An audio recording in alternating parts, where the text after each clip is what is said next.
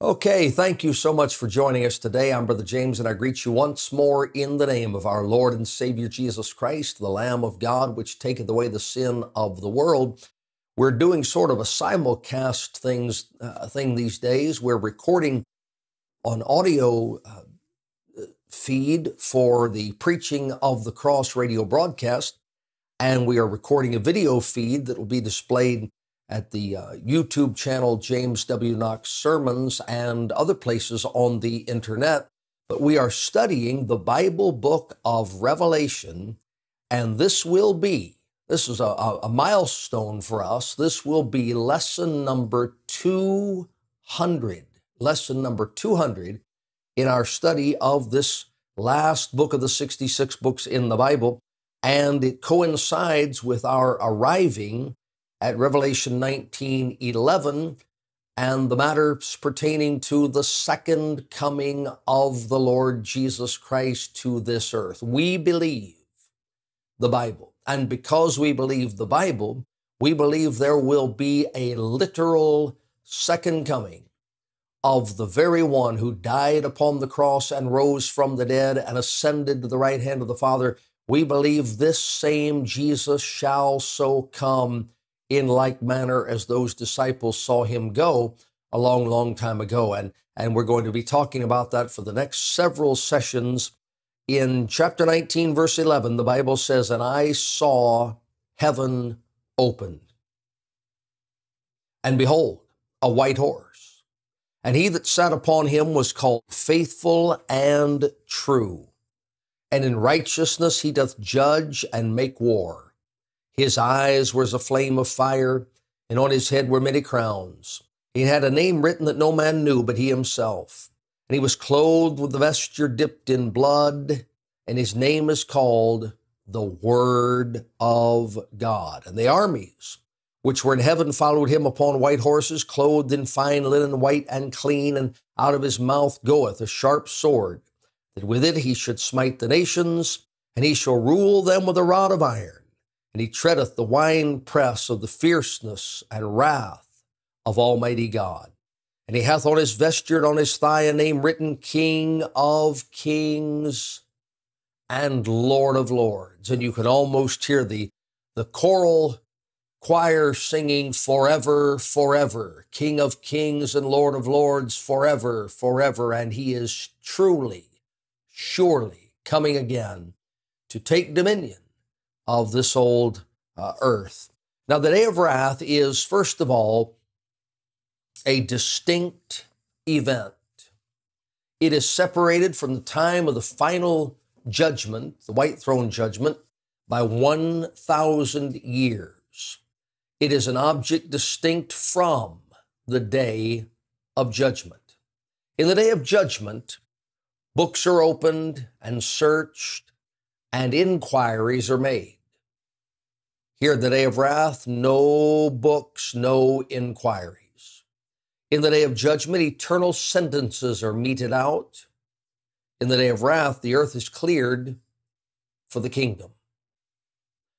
The day of wrath has specific characteristics. The long-checked indignation of God bursts forth. The prayers of all saints for vengeance are answered. God shows his power on the vessels of wrath. The "why doesn't God stop war" argument is ended. And Christ himself is the executor of the punishment. The day of wrath finds 4 names given to the Lord: Faithful and True, an unknown name, the Word of God, King of Kings and Lord of Lords. And the results of this second advent, over 500 Old Testament prophecies are fulfilled. All the wicked are subdued. Satan is bound, and the church is established as kings and priests upon the earth. All right, so heaven is open. Verse 11, "And I saw heaven open. This is the fourth and final time in the book of Revelation that heaven is opened. In chapter 4, verse number 1, after this I looked, and behold, a door was opened in heaven. And that is for the church to depart this world and enter into that place of joy with their Lord. In chapter 11, verse 19, and the temple of God was opened in heaven, and there was seen in his temple the ark of his testament, and there were lightnings and voices and thunderings and earthquake and great hail. And I'm content if you want to differ and say this is the temple of God being opened in heaven rather than heaven being open. In chapter 15 and verse number 5, after I looked, and behold, the temple of the tabernacle of the testimony in heaven was opened. So technically, if we're just going to go strictly by the letter of what is written, there are two openings of the temple/tabernacle in heaven. And there are two times when heaven is opened. One, for the church to go in with the Lord, and the last, for the church to go out with the Lord. In John chapter 10, Jesus prophesied of this start and end of the church's brief trip to heaven. When people witness, they say, would you like to go to heaven when you die? Would you like to spend eternity in heaven with Jesus? And it all sounds good until you read the Bible. And we're going to heaven, but not for long. And we're coming back down here to this earth for 1,000 years, and then we'll be in the New Jerusalem. So anyway, John chapter 10, verily, verily, I say unto you, he that entereth not by the door into the sheepfold climbeth up some other way, the same as a thief and a robber. Verse number 7, then said Jesus unto them again, verily, verily, I say unto you, I am the door.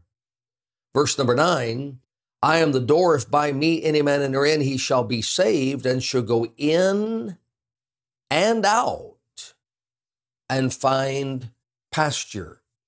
Verse 11, I am the good shepherd giveth his life for the sheep. So Jesus Christ saves those who trust in him. And at a day not yet revealed, the date not revealed, but the event revealed, he is going to descend from heaven with a shout. He is going to catch up the dead and living saints, that we will meet him in the air, and he will escort us through the door into heaven. Revelation 4, verse 1. But he said in John 10, they'll go in and they'll come out. And so in Revelation 19, verse 11, the door is opened again, and out come the sheep to do what? Find and enjoy the green pastures. The renovated earth in the millennial kingdom will be the place where the Lord, the good shepherd, and his sheep will dwell together for those 10 centuries as he rules and reigns as the King of Israel. And praise the Lord for that. Now we read about a white horse. The Lord is riding upon this white horse. Job chapter 39 offers praise of this mount. Job 39, and let's read verses 19 through 26.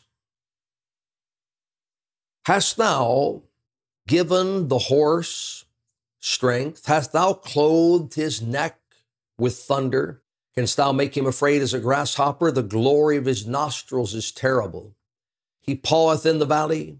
He rejoiceth in his strength. He goeth out to meet the armed man. He mocketh at fear and is not affrighted, neither turneth he back from the sword. The quiver rattleth against him, the glittering spear and the shield. He swalloweth the ground with fierceness and rage, neither believeth he that it is the sound of the trumpet. He saith among the trumpets, Ha ha! And he smelleth the battle afar off, the thunder of the captains and the shouting. Doth the hawk fly by thy wisdom and stretch her wings toward the south, and God goes on with his questioning. So there he describes this great horse racing into battle, not with fear, but with joy. And the horse here in this passage is not concerned with the army arrayed against him, but is thrilled for the challenge and the opportunity to ride forth into this great war. So Christ is coming. He's coming mounted upon a white horse. Remember the counterfeit rider on the white horse back there in Revelation 6.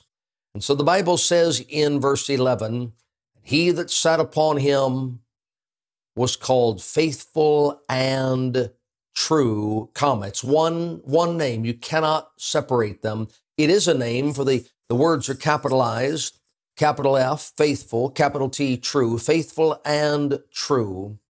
This could only be the Lord Jesus Christ.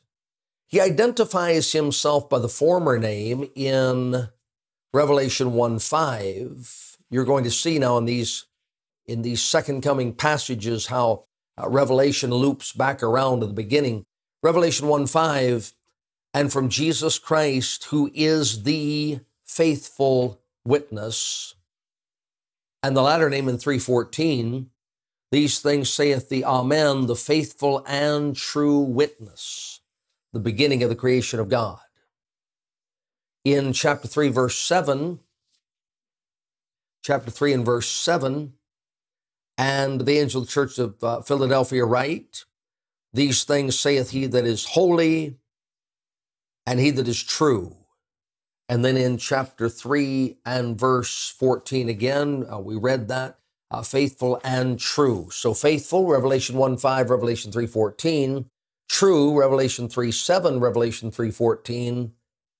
For thousands of years, millions of men and women have held out hope for the second coming of Christ and all that will result therefrom.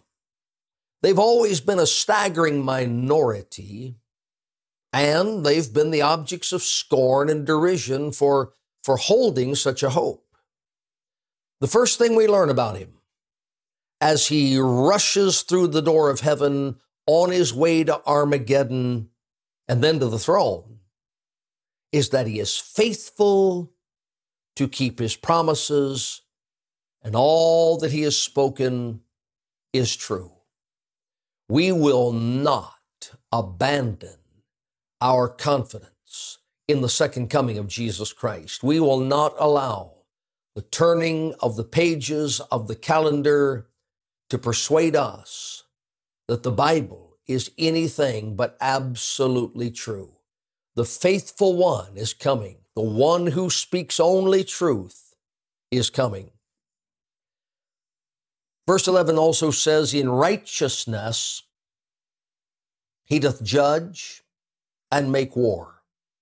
This will be the first war ever fought, where on one side, the combatants are absolutely righteous in all that they do. Now you may have your favorite nation. Maybe it's yours. Maybe it's one you wish you were a part of. You may have your favorite war that you have studied, and you may justify its cause. You may argue for its principles. You may look and say, had we not fought that war, this would have happened, and the world would have been a much more terrible place than what it is. Setting all of that aside, there has never been a war where you could say side A was absolutely righteous, and those who waged that war were absolutely righteous, or side B was absolutely. There's never been a war like that. But when the faithful Lord Jesus Christ and the true Lord Jesus Christ comes back to wage war on behalf of the Father and the Word and the Holy Ghost, and he knows the hearts of men, and he does always those things that please the Father, and he knows the wicked ways of the opposition, and he has never sinned one time in all of eternity past, never will, all the way through eternity future, then he will wage war in righteousness. And the war that he wages will be a righteous conflict. Never been anything like that before. In the letter to Laodiceans, this is fascinating to me. Letter to the Laodiceans, the Lord identifies himself as the faithful and true witness. That's chapter 3, verse 14. And he reproves and instructs the church. In Revelation 19, he is identified as the faithful and true warrior punishing his enemies. Heaven cannot be at peace with iniquity, and justice cannot be at amity with falsehood and rebellion. When sin is once incorrigible and incurable by any remedial measure, it must be put down by force of arms. Mercy, slighted and abused, brings on the executioner. So the world will band together in arms against the true king, and will thus bring against itself the sword of insulted majesty. Christ will not fight as human kings and nations do. They wage their wars and they fight their battles out of covetousness, pride, ambition, for selfish greatness and dominion. But when Christ arises, mounts that horse, travels to Megiddo, he rises to fight in absolute justice, absolute righteousness. Because of his complete holiness, his waging war will be in the strictest accord with every holy principle, and only for the purposes of bringing honor and glory to the Father. He will unsheathe his sword. He will wield it in infinite power. Dreadful will be the carnage that follows, but it will be precisely what is merited and demanded. The powers of judging and making war are often separated in those who rule the world, but it's only a conventional separation. They necessarily go together after all. Wherever there is war, there is first a judgment made or entertained against those upon whom the war is to be made, or on behalf of those whom it is to benefit. The general in the field is simply the sheriff and hangman of the court. So Christ is both judge and executioner. All power resting in one, carried out in righteousness. To the church, he's the high priest. With the stars and the candlesticks, he's the minister of righteousness unto salvation. To the world, in armed rebellion, he is a mounted man of war. Exodus 15, verse number 3. He's the minister of righteousness unto destruction. Yet in both, he is always Jesus Christ the righteous. Now let's pick one. Let's pick a war here. Let's go with World War II, the part that people are familiar with. Most people know about Nazi Germany and America's war, entrance into the war, fight Nazi Germany, Britain and the Allies fighting against Nazi Germany. And on the other side, most people know about Hitler and the persecution of the Jews and the blitzkrieg overrunning of other countries. And a lot of people know about Japan, the imperial emperor believed to be a deity. and the attack upon Pearl Harbor, and then the war in the Pacific. And so people know something about that war. They know little or nothing about the part the Soviet Union played in the war, because for some reason, Hollywood just continually pushed and pushed and pushed and pushed for decades that we've got to stop Germany and we've got to stop Japan, while we were creating this and helping this monstrous USSR.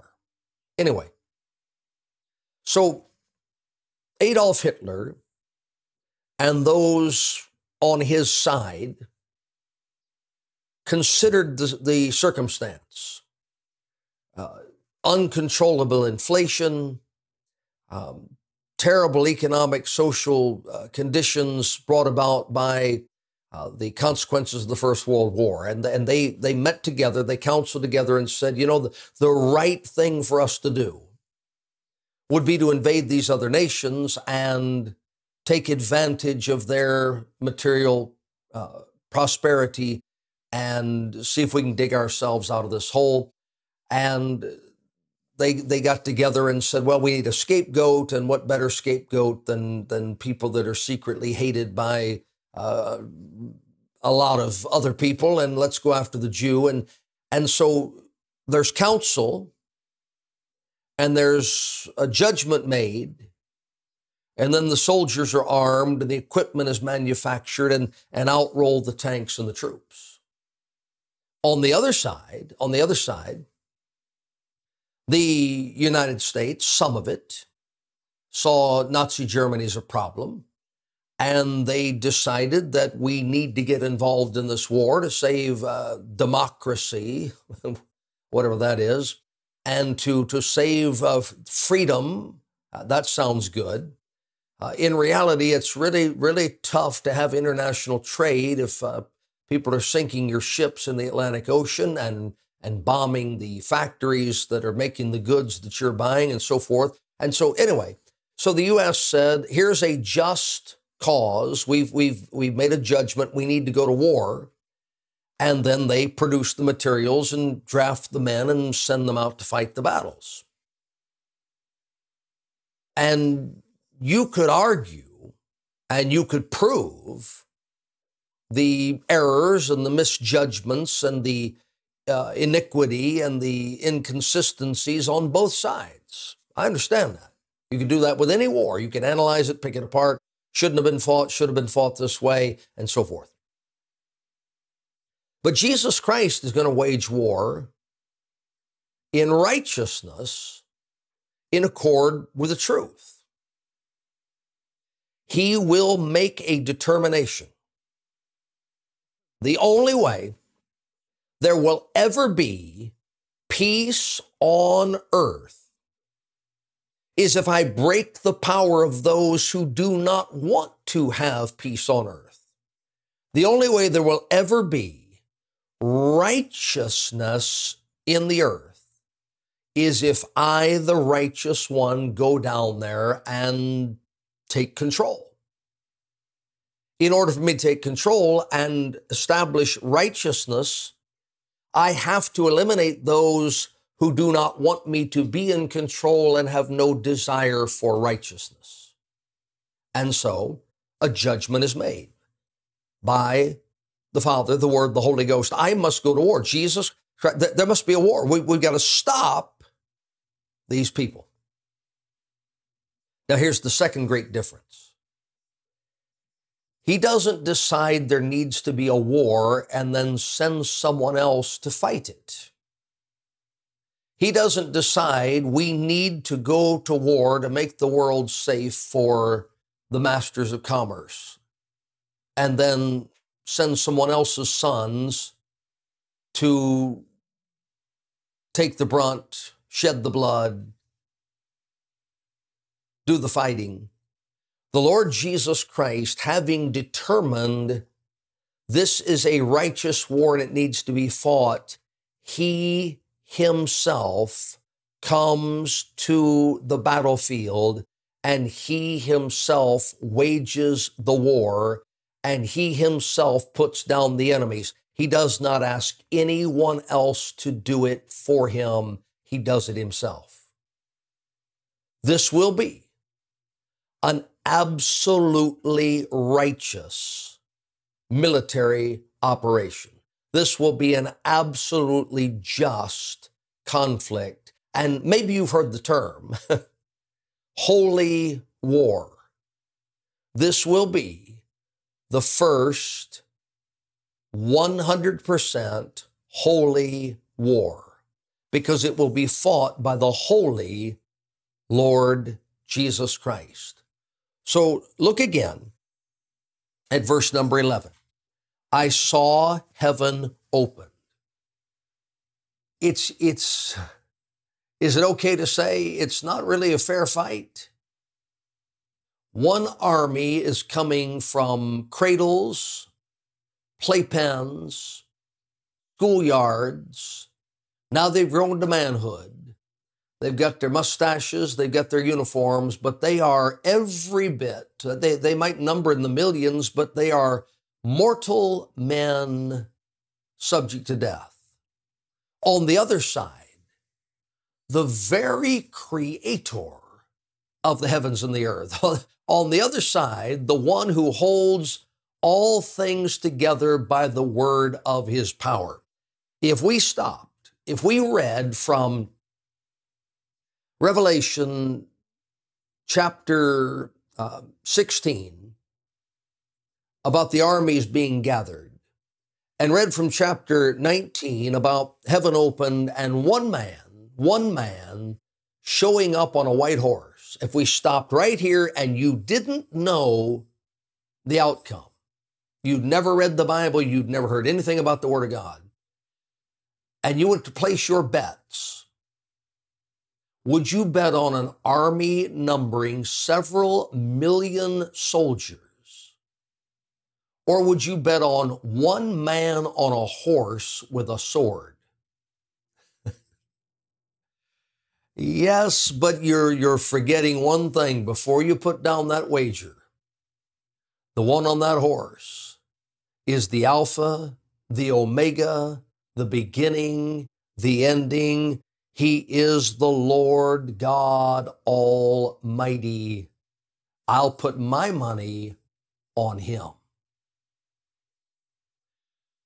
All right, thank you so much for watching. Thank you so much for listening. Our website is jameswknox.org. That's where you can order our books, our recorded sermons, our Bible studies, our witnessing tools, all the materials we have to help you become a Christian or live the Christian life are there at jameswknox.org. If you're watching, thank you for subscribing. Thank you for those notes of encouragement that you leave there in the comments section. We really, really do appreciate it. All right, 200 lessons in the can, as they say, and we'll press on next time. Hope you'll join us then. I'm Brother James. May the Lord richly bless you, and good day.